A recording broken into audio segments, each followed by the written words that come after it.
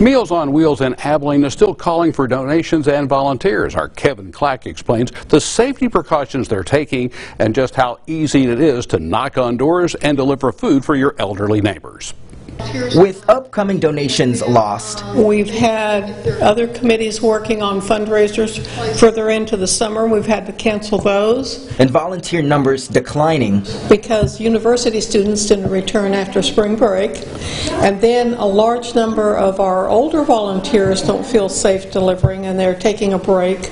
Betty Bradley, Executive Director of Meals on Wheels in Abilene, is asking for help on all angles. We've got to have money to pay the bills so we can buy food, pay the staff so that we can actually send those meals out. She says, by all means, take the precautions you need to, but they are taking precautions of their own to ensure the safety of their volunteers. We're limiting the number of people that come into the staging area to pick up their meals to 10 at a time. With probably more free time on your hands than what you're used to, Betty says volunteering is the perfect thing to do.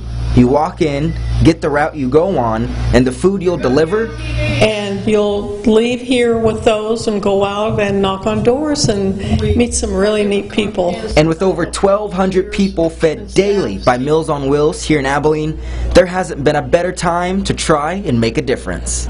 In Abilene, Kevin Clack, KRBC, Abilene's local news. Now there are also masks and gloves available to give to volunteers, but supplies are limited.